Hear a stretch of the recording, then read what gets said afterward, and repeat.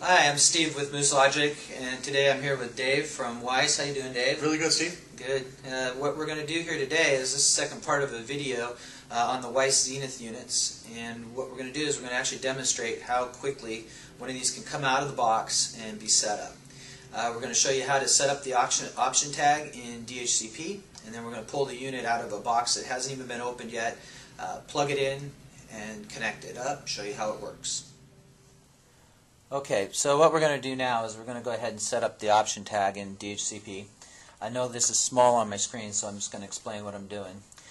First of all, in DHCP at my IPv4 level, I'm going to just right-click and say Set a Predefined Option. I'm going to choose to add one. I'm going to give it a name. I'm just going to call it Wyse Xenith. And the data type is string. The code is a 181.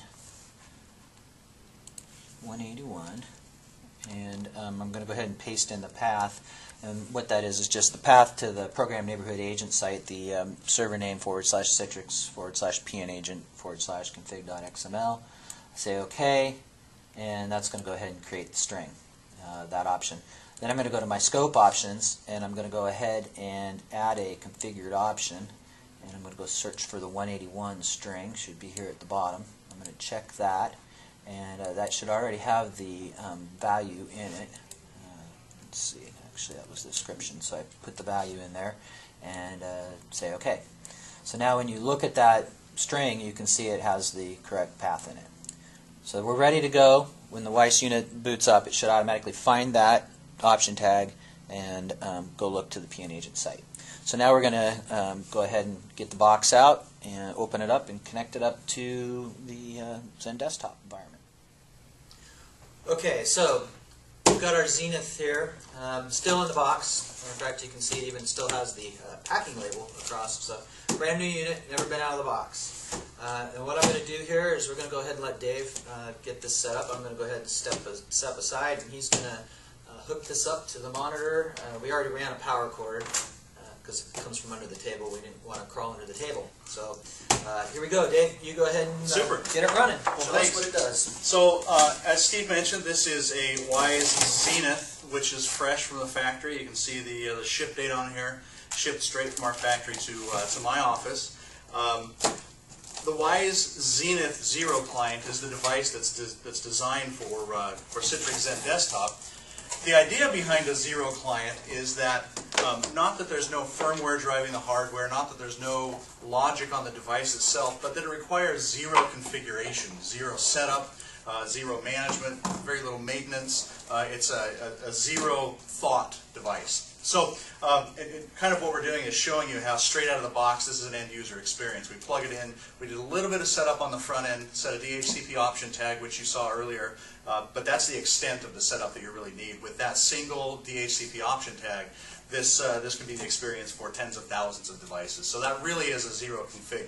And what we've got here in the box, I've got a keyboard, I've got a mouse, which obviously is required. I've got the actual unit itself, which still has the EULA sticker on it, so you can tell we haven't opened it.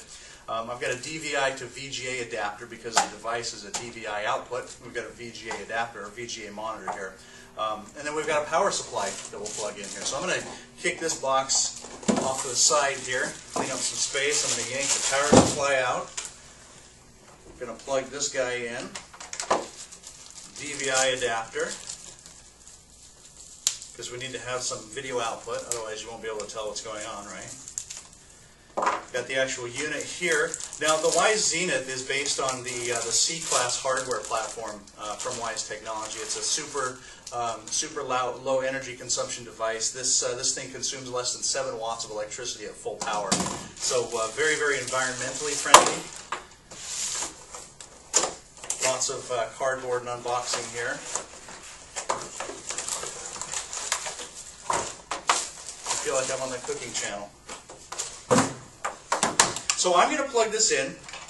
Steve, since they're your credentials, I'm going to have you actually do the logging in to show the actual connection of the XenDesktop environment. So we've got a mouse here. Give you a little breathing room. Got a keyboard. We've got the VGA adapter here on the back. Now this particular DVI port is a DVI-I that will be able to, you can actually split it into dual monitors. You can split it into a single DVI and a single VGA. So you can have dual screens out of this little box here. So you can see we've got 4 connections here and 5 connections for the power. So we've got power, keyboard, mouse, video, network. I'm going to plug that in. And we're going to hit the power button here and watch the screen. Oftentimes the device actually comes to life and waits for user input before the monitor can refresh and show the display. So look, the display is coming to life, it's finding its range, and there we go. The device is up and running, waiting for user input. And we can tell that it's actually got this screen here. That means that it received the address of the config.xml file, and it's already been in communication with XenDesktop. Now it's just waiting for username and password. So Steve, I'm going to let you do that. Okay. Top secret password here.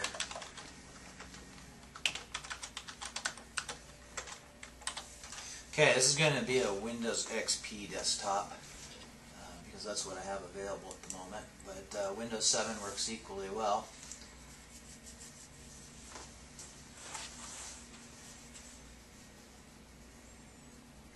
There we go. And we're in the virtual desktop. And the actual time that took us is about less than 3 minutes. Easily. Maybe yeah. 3 to to 5 minutes. That was dealing with all the plastic and the cardboard.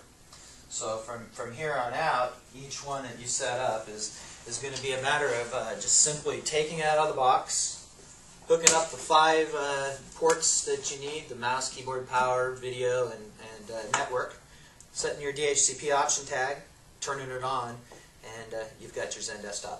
Exactly. Great. What an awesome product. So easy to use. Just quick, easy, simple, right out of the box.